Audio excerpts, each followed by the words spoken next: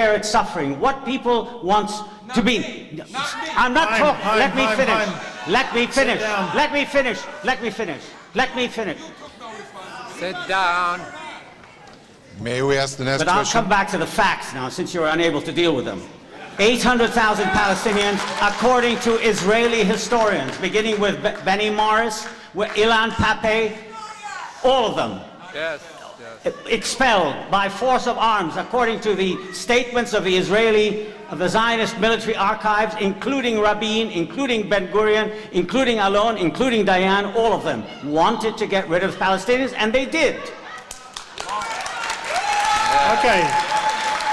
Now, I forgot what the second and third point. Okay, equally fraudulent. Okay, so now we're going to oscillate side to side. I believe the gentleman at the front here, no doubt, has learnt the lesson of brief question asking. Yes, please. I don't need to be reminded. Professor, would you mind basically commenting on the plight of the Armenian people vis-a-vis the injustices the Turkish government perpetrated and continues to deny the Armenian rights, expelling them from their homeland, and make a parallel of what you talked about, the Palestinian and the Israeli state, vis-a-vis Israel and the United States being political and military allies of Turkey. Thank you. Well, of course, the Armenians were subject to genocide by the Turks in the early part of the 20th century. It's a long and complex subject, but it still hasn't been recognized by the Turkish government, nor by this government, as it turns out, nor, as it also turns out, by the Israeli government, which has reserved the right for the word genocide only to be applied to the killing of Jews in the Second World War. Now, I think there's a very common fate which explains the presence of many Palestinians, many Armenians in Palestine who came there for refuge, Arab Palestine, I might say, and who came to other countries as a result of the Armenian massacres, including Lebanon and Syria and Egypt. So I think there is a great sense of affinity and commonality between Palestinians and Armenians, and that both suffered the dispossession and uprootedness that came as a consequence of governmental policy. Okay, so thank you. Next question over here, to my left. Hi, Dr. Saeed. My name is Samir Twer. My question is, what is your solution for the current situation in Palestine, and how can we stop this monster war criminal Ariel Sharon?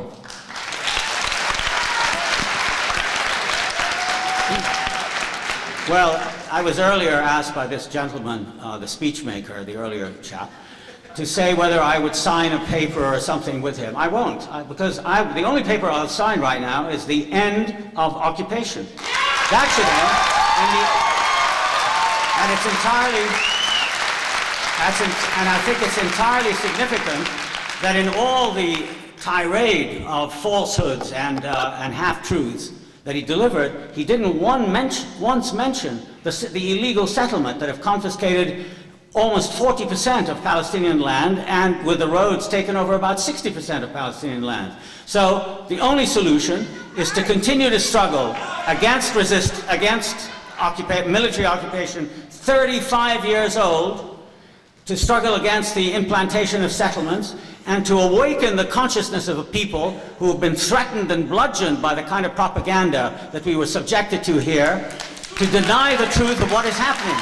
That this is a savage war of oppression and national effacement by Israel against the Palestinians. And until that fact is faced and stopped by us in America, we have it in our power, because the only way that what sustains Israel, aside from propaganda, is of course the vast military, political, and economic support it gets from the United States. When are we going to stop?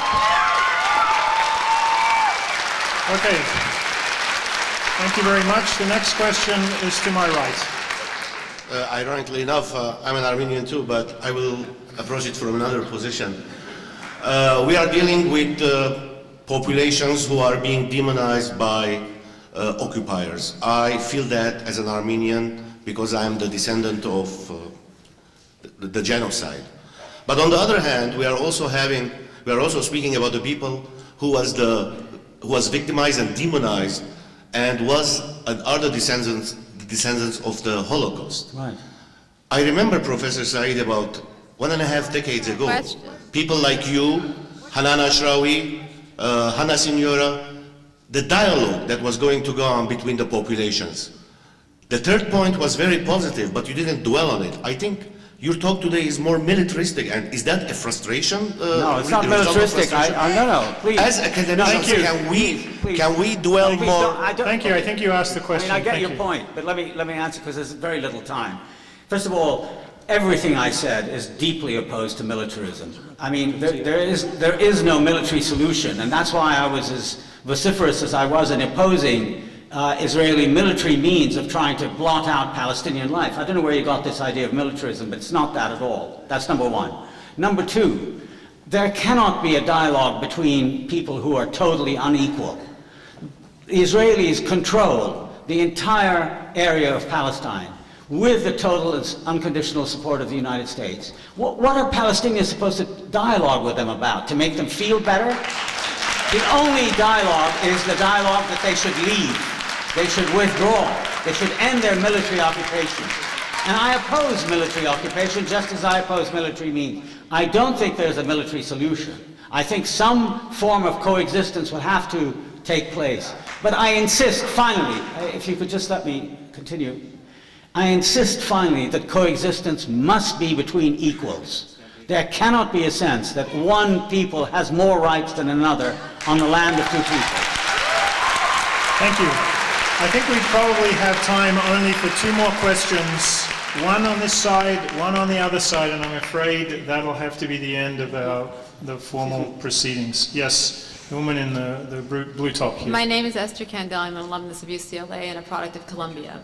My question for you, 2 quick ones. Why did you not mention B'Tselem? The Hebrew word for B'Tselem means in the image of God. That is an Israeli-based human rights committee that focuses primarily on Palestinian human rights violations on the part of Israelis by Israelis. I didn't hear any mention of that. You said specifically... Excuse me, there are a lot of things I didn't mention, okay, I'm sorry. But you said specifically... I didn't mention the Committee Against House Demolitions. I didn't mention B'Tselem. Okay. No, I didn't. I didn't mention the Rabbis for Human Rights. I didn't mention Ta'ayush. I mean, there are lots of things I didn't mention. So please, I mean, it's not a laundry list. I'm making it quick. I'm making it quick. When you refer to the UN, which I heard you refer to several times with regards to the war on Iraq, right. Yet you refer to the independence of Israel, which was given to the right by the UN. The UN gave Israel that right.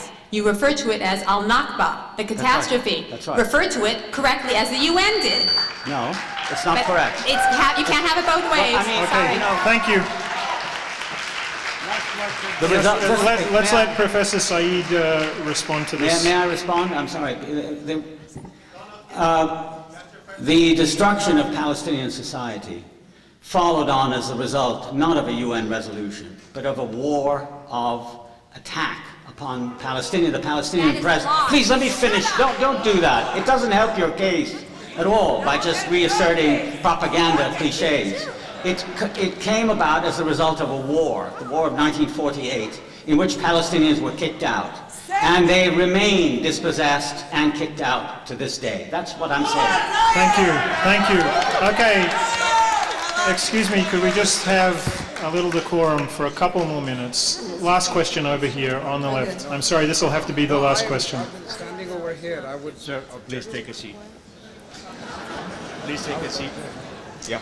Okay, I have 2 questions, but they're very short. That better be very short. Okay. My name is Gali Bonai. I'm an Israeli Jew, and I'm strongly against the occupation.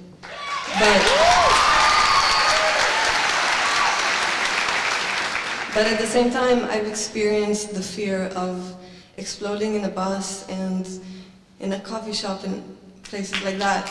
And I want to ask you, what do we do about terrorism? This is a real problem for both people. Yes, I agree with you. taken many public positions against suicide